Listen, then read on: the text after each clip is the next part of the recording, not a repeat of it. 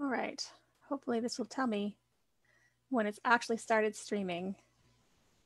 I'll be able to see it maybe on one of my other streams if it's working.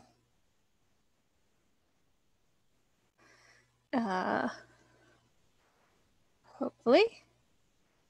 If you have joined me, then I would like to say welcome to today's MOA Live Talks. I believe this is working.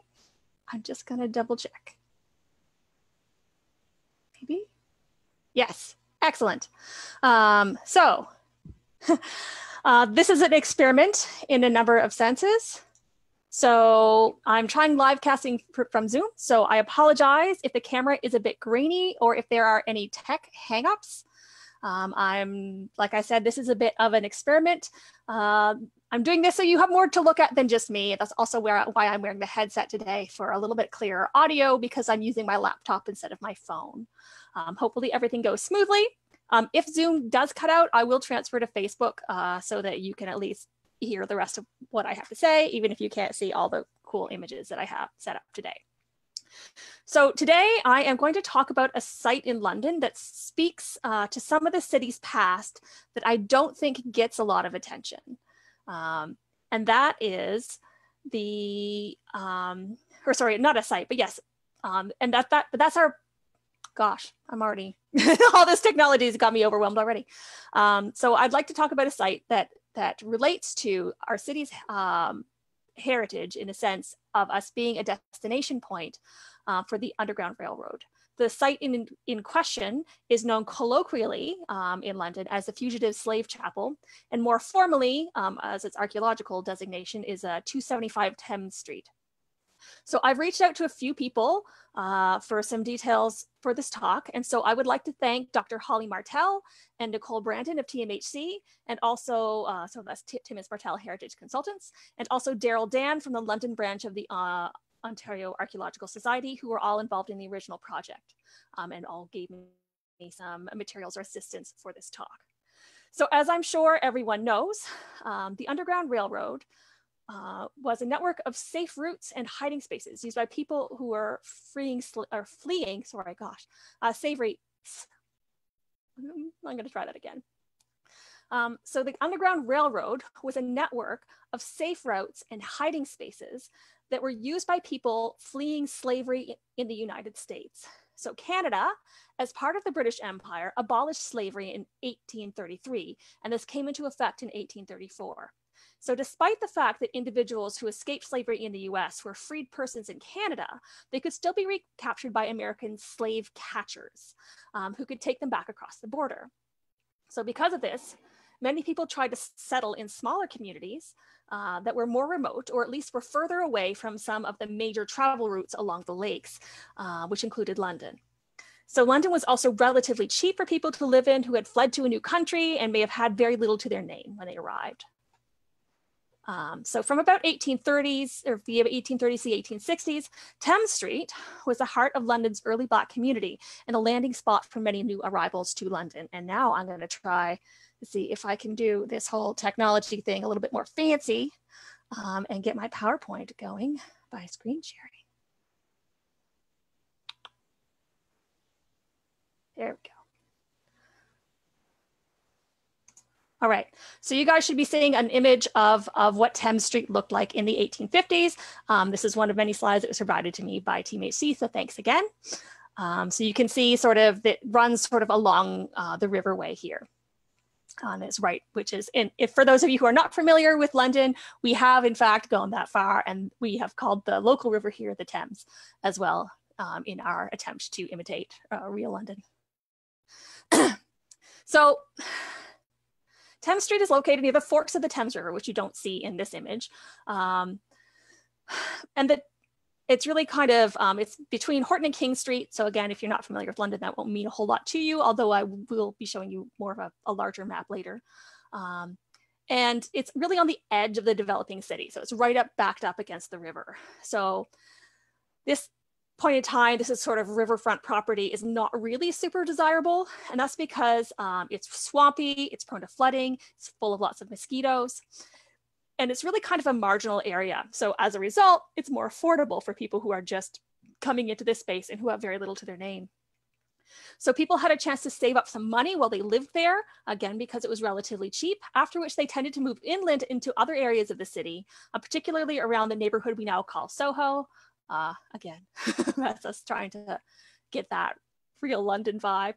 But here it stands for south of Horton, which is, again, one of the major streets in this area. And as such, the area was important to the early Black community in London, so this area of Thames Street. And this is probably why it was selected as a good place to build a church.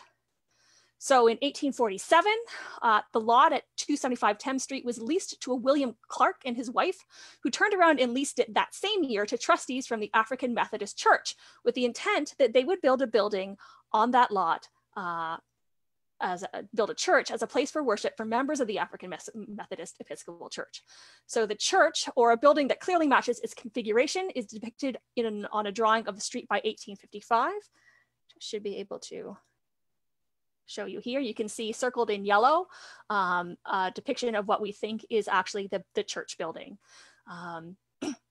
So the church, or a building that clearly matches it in configuration, is depicted on drawings of the street by 1855.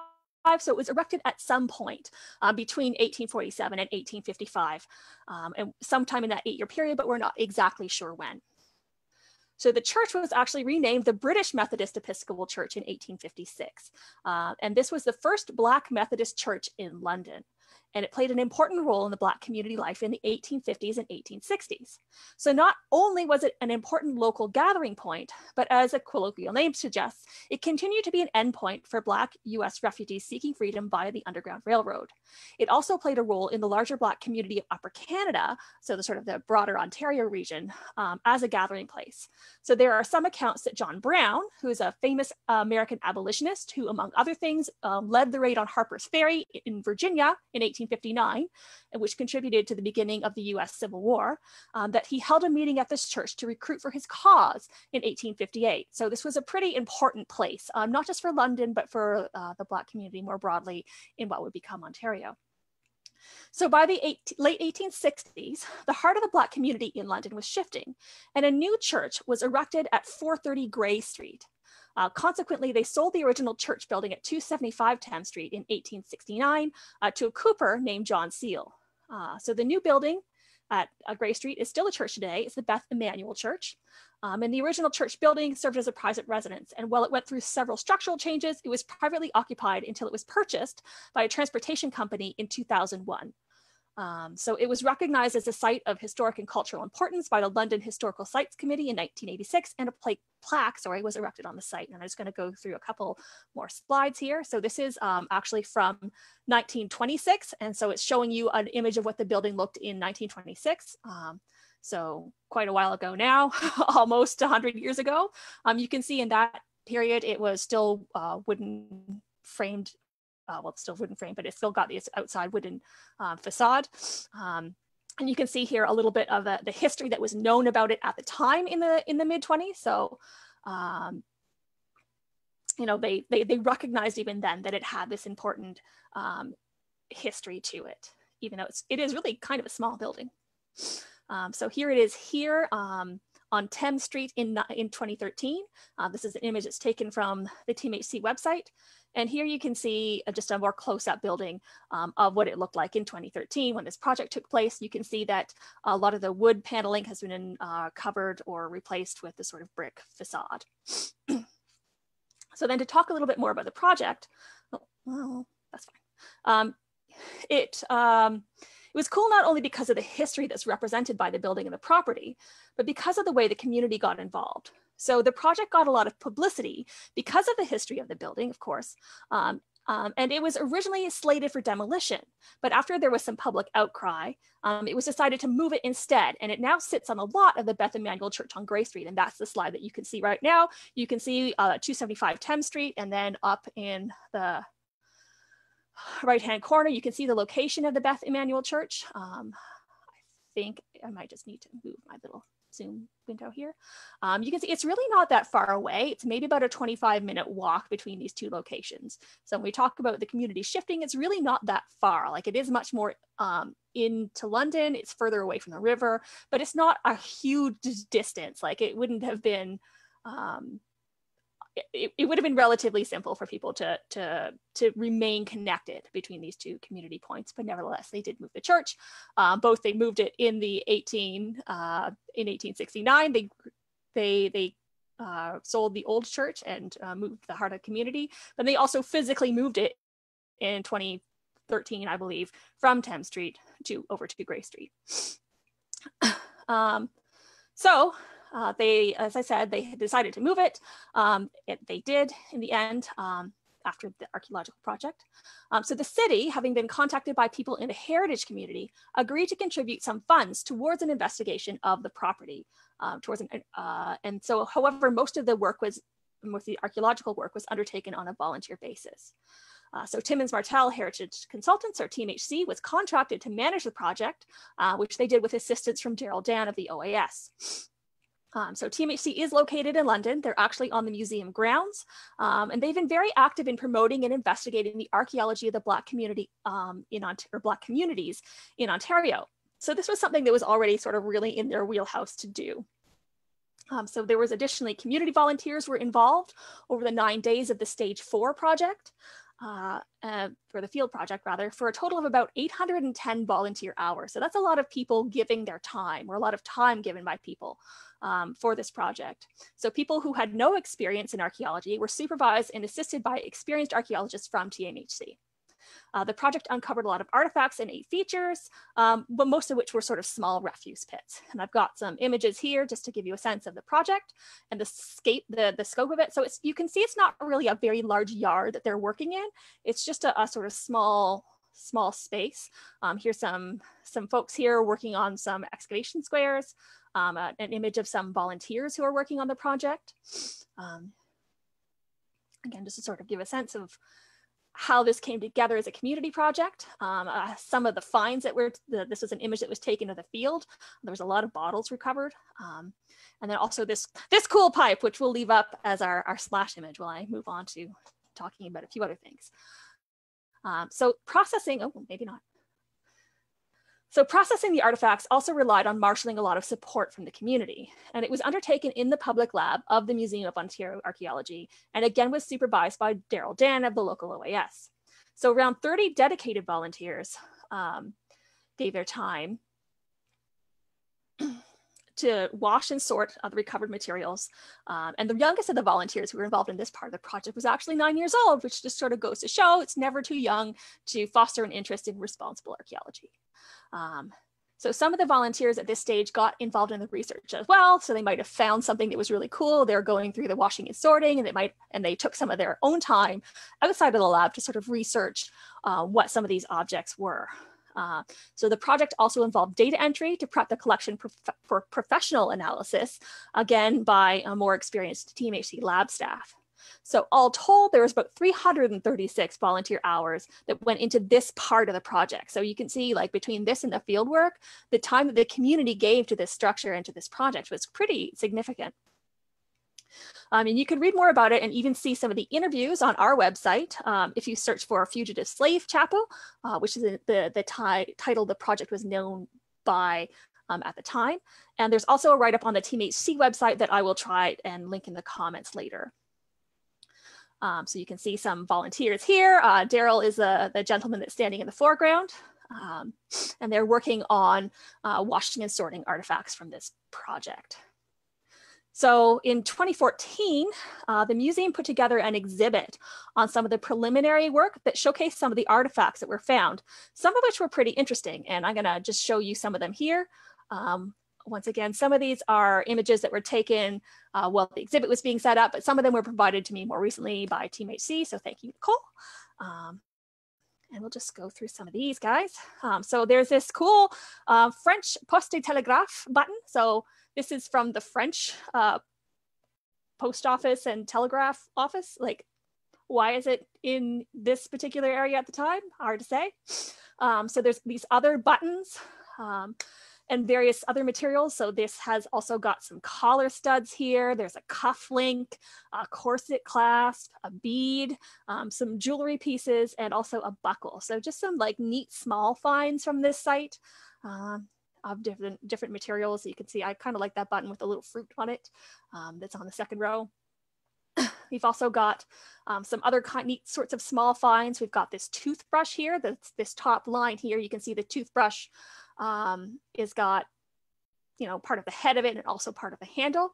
On the bottom row, we have the head of a safety razor. And over on the right here, we have a little scrap of metal that reads McCormick's.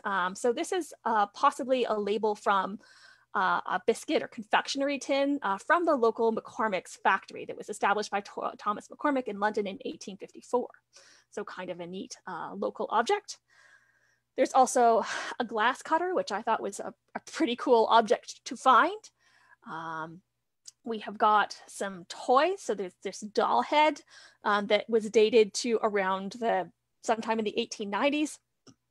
Excuse me, we've got another small doll hand here. You can see it obviously doesn't go with the same doll just based on the scale of it.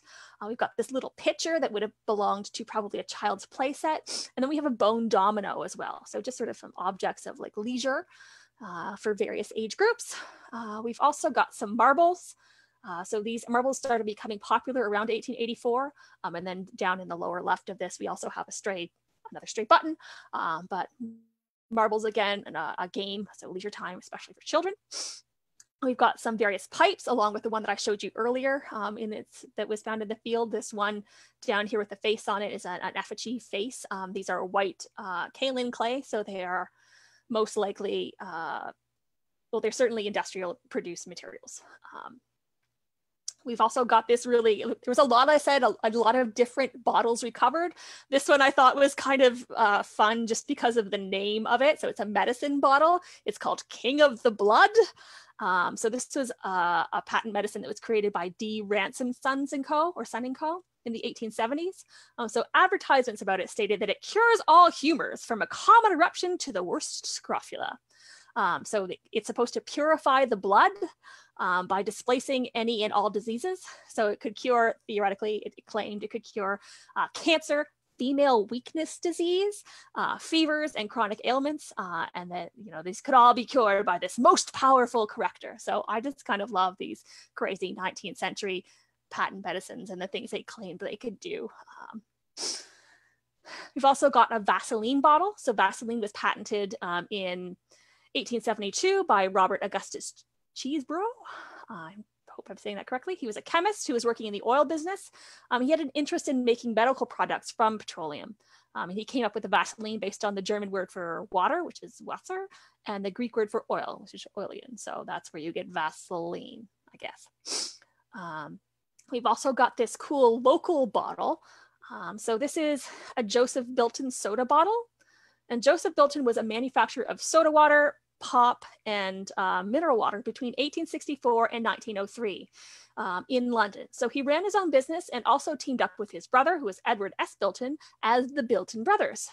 So in the London City and Middlesex County Directory of 1886, Joseph Bilton was listed as a soda water manufacturer located at 263 Dundas Street, so right in the heart of London.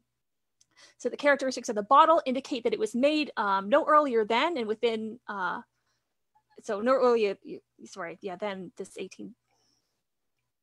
1892, I guess, based on its characteristics. And we know that since his business closed in 1903, it had to have been made sort of between those dates of 1892 and 1903. So that gives us sort of a nice tight date for the assemblage that this bottle is part of. And then the final thing I'm going to show you off here is this sugar, so a little sugar dish that has an image of the Toronto Normal School on it. So this was made by the Staffordshire firm, so Staffordshire in England, of Wallace Gimson and Co. It's they registered a multi-strain pattern entitled The World, very fancy, at the Patent Office in London, again in the late 1880s, I think. And the general composition here was asymmetrical, sort of placed off center with images of notable buildings and scenery from around the world. And so this piece, which was found intact, shows the Grand Battery at Quebec on the other side, and then again the Toronto Normal School on the face that we're showing off here. And then I also have an image of it from the field. Because as I said, it was found intact, which is just kind of a neat thing.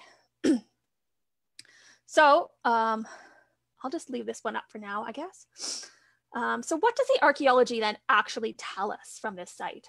Well, so sort of to manage expectations a little bit, I think it's important to recognize that though the church building's early history is both important and interesting, both the building and the site had a long history of use beyond that initial early function. So it was really a church for maybe about 20 years and a private residence for much, much longer than that. So the other is that only a small fraction of this site has been excavated.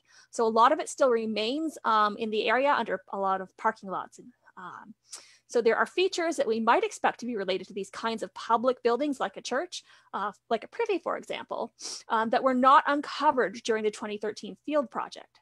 So privies are prime spots for discards of all kinds of items. So it is a shame that this one wasn't uncovered, although again, not all the property has been excavated to date. So all of this is to say that most of the materials that were recovered actually date to the later periods of occupation.